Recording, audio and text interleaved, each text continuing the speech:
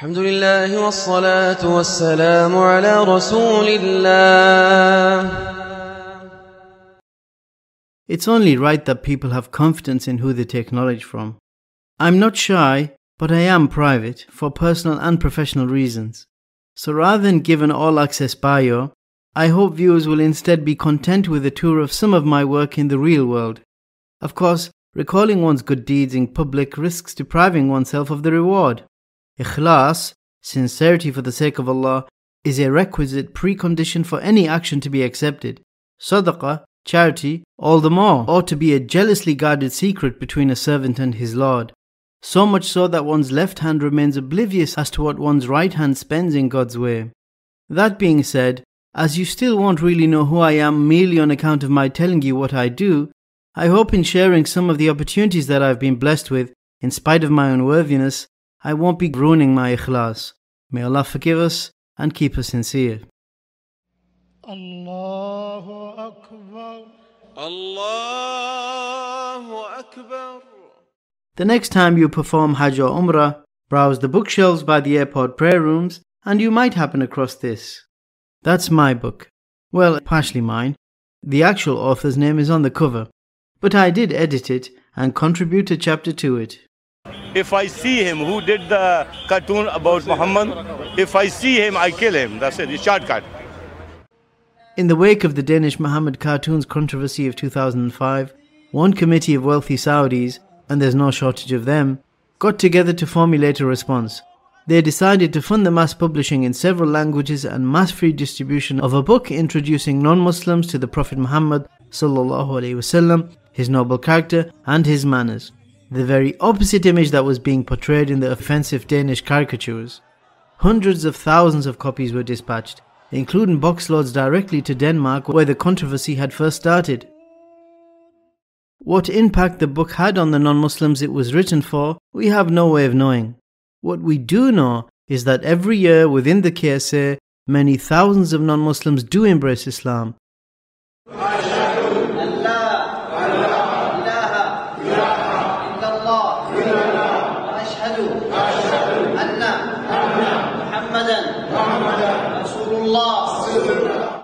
These are mostly foreign workers, so-called guest workers, and their conversions are, we're ashamed to say, in spite of the negatives that many foreigners experience in the Gulf. But mercifully there are, as with every Muslim society, many kind-hearted and good-natured believers. From these more consciously Islamic of the Muslims are the Ahlul Khair, the good doers, well-to-do Muslims who privately fund and maintain charitable Islamic projects, especially after spending sadaqah overseas became next to impossible following 9/11.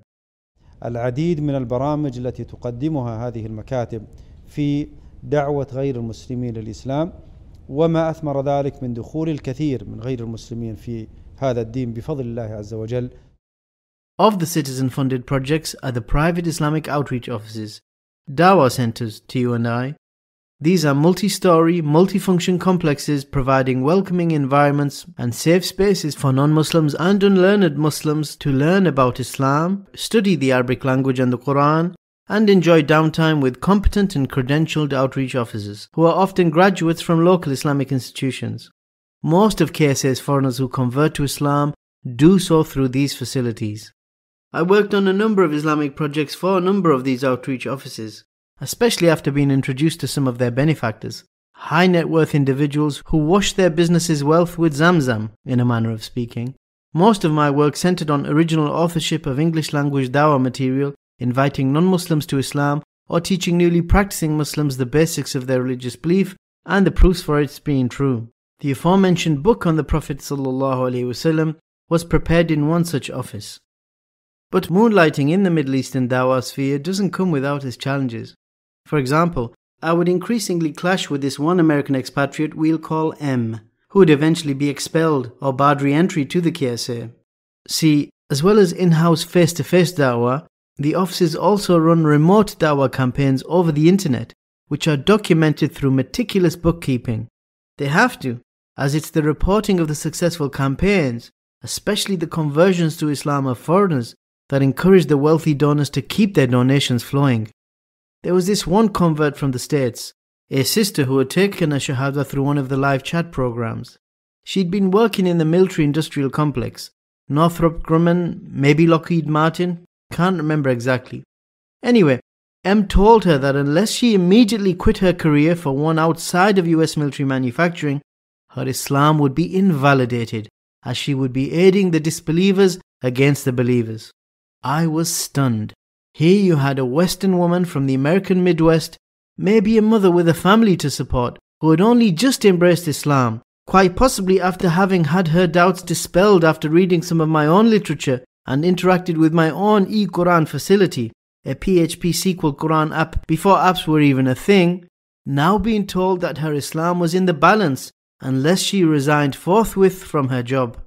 In fact, M told me, all giddy as a goose on juice, that the welcome dawah packs he was responsible for preparing and dispatching to overseas English-speaking converts included material establishing the major kufr of those who aided non-Muslims. Can you imagine? Could there be a greater dereliction of duty of care? Incidentally, some years later, I attended a closed meeting being chaired by a senior official at Imam Muhammad bin Saud Islamic University, the establishment where I had been a listening student. During the Q&A, I said to the Sheikh, this treatise, Sheikh Muhammad ibn Abdul Wahhab's Nawaqidul Islam, the nullifiers of Islam, I feel it can be quite dangerous in the wrong hands, and that its distribution and availability in the West at least, amongst the common people, can cause more harm than good. Bear in mind, by this stage, I'd already debated several takfiris who were arguing points from said text. Anyway, how do you think the Sheikh responded? Remember, we're talking a high-ranking Najdi cleric at the flagship Islamic institute in their capital, one that bears the name of the Emir of Dariyah, who founded the first Saudi state and who was the protector of Muhammad ibn Abdul Wahhab and father-in-law to his daughter, and the university that bears his name being under the direct supervision of a minister who is a direct living descendant of Muhammad ibn Abdul Wahhab. How do you think the quote-unquote Wahhabi Sheikh responded to my suggestion that one of the most well-known works of Muhammad ibn Abdul Wahhab should essentially be barred from Western shores? He said, "Brother, I agree with you."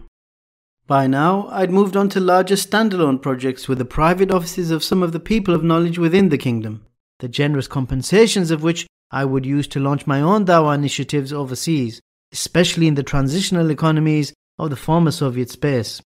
As for M, the last I heard of him was on the 19th of November 2011, when a US correspondent blogged an announcement from Al-Qaeda about the death of one of their commanders during a security forces raid in Karachi, Pakistan, the previous day.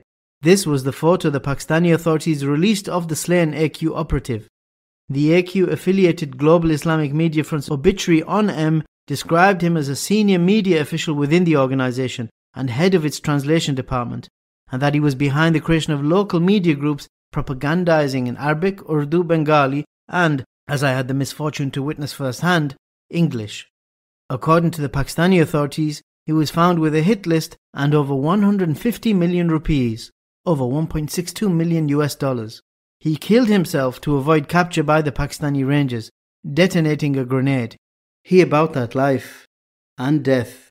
And now we know why, for this was when Al-Qaeda were at the height of their power. Few were those who would challenge their theological underpinnings head on. As for me, I didn't give a bollocks. These devils were destroying not only innocent lives, but the innocence of the dawah itself. If standing up for the truth makes one a target for takfiri reprisals, all one can do is avoid unnecessary exposure, but not at the cost of staying silent. Not when we've brothers and sisters in other parts of the world championing the sunnah in the face of dangers that are much clearer and ever more present. Take for example the Sheikh Abu Yahya Krimsky.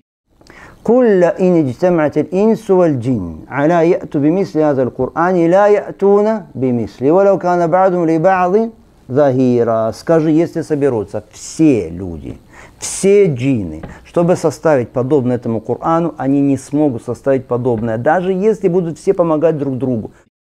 Abu Yahya is the senior-most scholar of the Ukraine, after having resettled there following the Russian annexation of his Crimean motherland in 2014. His Aryan features giving away the Greco-Gothic ancestry that is aboriginal to that peninsula. I visited the Sheikh when Crimea was still de facto under Ukrainian control, and shortly after he had been shot 6 times point-blank by a takfiri. He took 1 bullet to the face and 5 to his upper body. Unsurprisingly, he is considered a walking miracle. The danger from the Jihadiyya, the Neo-Kharijiyya, is real as the bullets that pierced Abu Yahya's body. But there is a fine line between being brave and being reckless, and this is why I value my anonymity. It allows me to operate how I do, where I do. There are still costs, like being barred entry as persona non grata in some jurisdictions, not due to any intervention initiated by non-Muslims, I hasten to add, but by the jealous, misguided Muslims who are fearful of losing their privilege, their pensions, and their stranglehold on state-sponsored Islamic institutions. Which brings me on to Sheikh Imran Latvi, Oleg Petrov. В Коране также сказано, что тот, кто убил человека несправедливо, فَكَأَنَّمَا قَاتَلَ النَّاسَ جَمِيعًا. He was the Imam of the Muslims of Latvia, charismatic, learned, a graduate from Medina's Islamic University, and local. Here he is appearing on national television. Being an ethnic Latvian convert, as was his wife and members of their extended family, he was the relatable, reasonable, qualified, well-spoken face of indigenous Islam in his country. Alas, here he is again in a Daesh propaganda video. На самом деле, единственное наказание за издевательство над любыми исламскими ценностями является смертная казнь. И в этом не разногласит никто из мусульман. He went from being a poster boy of Sunni Islam in Europe with no history of extremism to being a recruiting sergeant for the most egregious example of extremism in our time, the so-called Islamic State of Iraq and Sham. It was a PR catastrophe, one from which his former congregation were forced to distance themselves. Как это показывает на телевидении, вот так, если мусульманин что-то сделает, тогда все покажут и все говорят, вот это ислам, но если христианин что-то сделает, тогда не скажет, что вот этот христиан сделал. Это просто не объективно. I reached out to the brother, Imran, whilst he was in Daesh country and tried to reason with him, tried to convince him to quit Syria and return home. He had his proofs and knew how to deploy them. But that wasn't what made the task of trying to de-radicalize him challenging. It was that our communication was undoubtedly being monitored by Daesh High Command. So not only were we speaking to each other, Imran Latvi and I, but also through each other, sending subliminal messages to the bro's Kharijite handlers, conscious that, should he express any regret for having joined their Dajjalian caliphate, they'd have declared takfir upon him, excommunicated him from the religion of Islam, and slit his throat. As for his wife, they would have had their way with her, ravaging the poor lady on the false pretext of her ridda, apostasy, for having been married to an apostate. And as for their children, they'd have been sold into slavery. I had to make the brother question his existing convictions, convincing him anew that the greater jihad for him was in Europe, calling his people to Islam, and all while avoiding leading him to incriminate himself by explicitly agreeing with anything I said. Simultaneously, I was trying to indirectly impress upon his commanders that it was in their wider interests, if the interests of Islam mattered to them at all, to let the brother and his family go. It was a total head. But I have the head for it, mind. It's just you can't raise your head to be seen. Not all battles can be fought while standing on a proverbial podium at Speaker's Corner. Freak show that is. A brother in one country told me that had I not planted the seeds of the dawah in his particular region, it would have likely descended into a second Chechnya. That's too much power for one man to have. Well, a mighty big exaggeration for sure. But the fact remains that the only grassroots dawah that was carrying the youth away like a torrent in the territory in question was the dawah of takfir and tafjir. I brought to them the dawah of tasfiyah and tarbiyah. The higher the risk, the higher the reward. And the dawah to the sunnah is now flourishing throughout the area.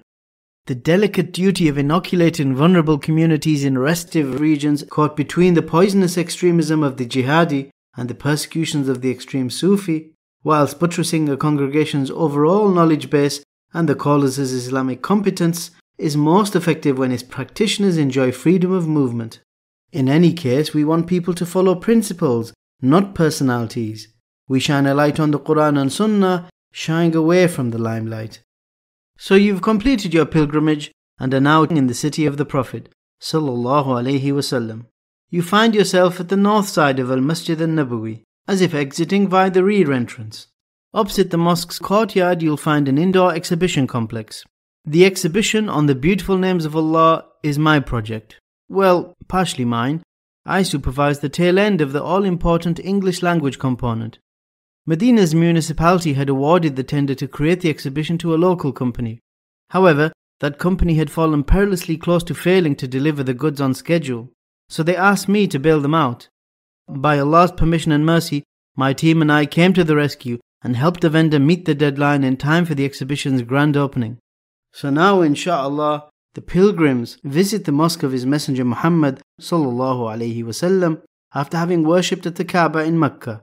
And should they visit our exhibition too, they return to the Prophet's mosque and their homelands thereafter to again offer prayers, but this time praising, glorifying and supplicating to Allah with a greater appreciation of His beautiful names, light upon light, while we work in the shadows. Oh, you think darkness is your ally? Yes, I do, and I hope inshallah I've exposed enough of myself here without actually exposing myself. And I hope I have given enough of an insight to give at least a modicum of confidence that what I publish reflects a degree of competence in my presentation of beneficial knowledge.